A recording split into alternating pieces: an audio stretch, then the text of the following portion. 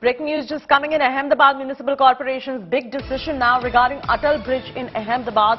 More than 3,000 people will not be allowed on that bridge at one point. This decision, of course, comes on the back of the Morbi tragedy that we witnessed. And now Ahmedabad Municipal Corporation has taken a decision regarding the Atal Bridge, which is in Ahmedabad. According to the Municipal Corporation in Ahmedabad, more than 3,000 people will not be allowed on the bridge at one time. So there's a capacity revision that we're seeing as far as the Ahmedabad bridge is concerned.